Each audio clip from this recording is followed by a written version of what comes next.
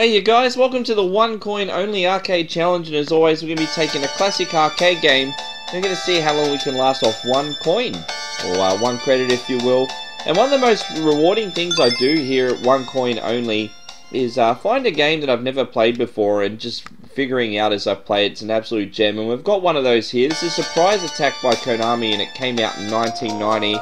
And I'd never seen this game growing up, never saw it in the arcades, played it literally for the first time today, and this is a lot of fun. And it's just one of the fun, rewarding things about what I do here. It's just coming across great games I've never heard of, and just still getting surprised every day. And this game reminds me a lot of games you would have heard of, like Rolling Thunder, Shinobi, eSWAT.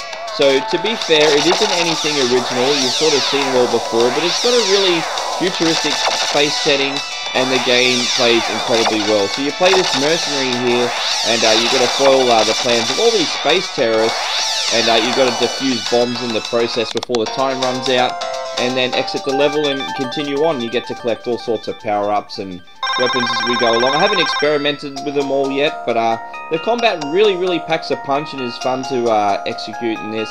And you've just got the two basic buttons. You've got a jump button and a shoot button. Excuse me there. And yeah, as I said, it's all about shooting these enemies, doing some I mean, the platforming elements are pretty subtle in this game, but there's a lot of timing and skill involved still in order to avoid enemies and not get caught in crossfire. So I mean, platforming elements in this game are definitely a part of it still. And geez, what's happening here? I'm laying the smackdown with some kind of spell. Just wait for this gate to open.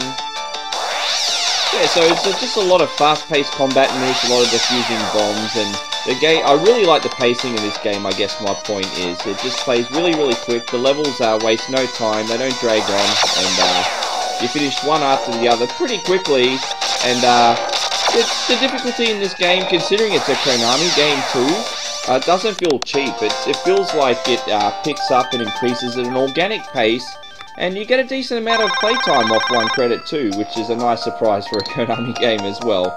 And don't get me wrong, I'm not bearing Konami or anything, but I mean, we all know that their games are incredibly difficult the best of times, let's face it. And while this one is, you at least get your money's worth before you get to that point. As you can see, I lost a life there, but again, I lost a life because I did something stupid.